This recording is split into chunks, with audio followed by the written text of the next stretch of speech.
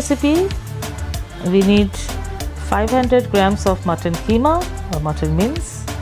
There should be 20% of fat, not more than that, to make these tikiyas.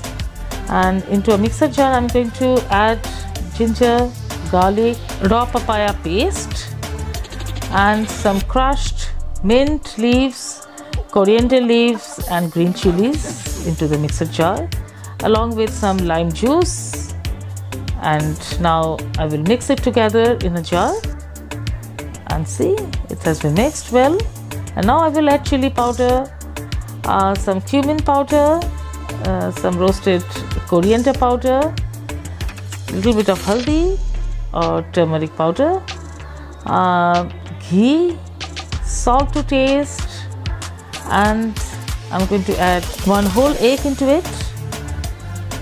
Mix it well, and after that I'm going to add a little bit of 1 or 2 tablespoons of mustard oil into it, and again mix it well and cover it for 2 to 3 hours.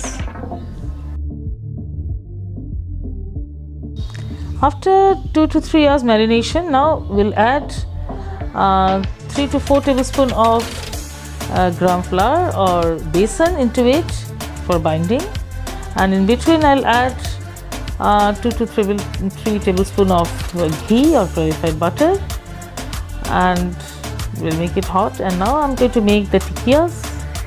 You can give shape into it, and now we'll shallow fry them in the pan in medium heat.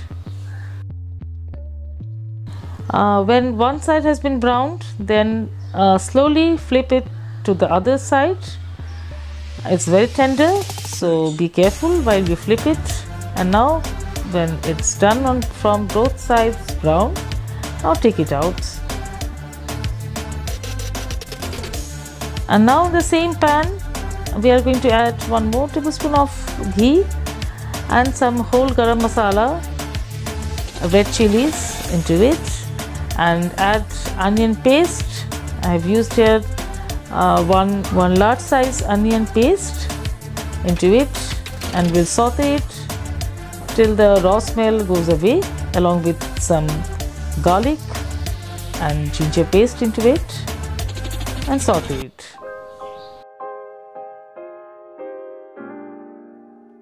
I have grinded some melon seeds or char magaj, and now I will add this powder into the pan and saute it till oil releases from the side.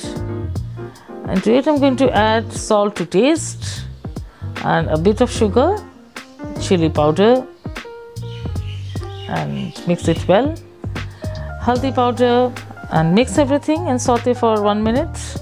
And now I'm going to add warm water.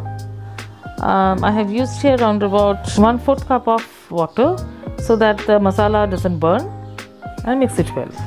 After frying the masala for 1 or 2 minutes, now I'm going to add mawa, 3 tablespoons of mawa or khoya kheer into it, and some shahi garam masala, and add around about 2 to 3 cups of warm water into it. And when 2 or 3 boiled comes and your gravy is a little bit of thick, and now it's perfect time to add the tikiyas. Gently add the tikiyas into the gravy and coat the tikiyas well with the gravy, and cook it in medium-high flame another 3 to 4 minutes. Kolkatas very special mutton tikka gravy is ready to serve, and enjoy this with biryani. This tikka gravy best complements with lachha paratha. Do enjoy this and let me know in the comment section.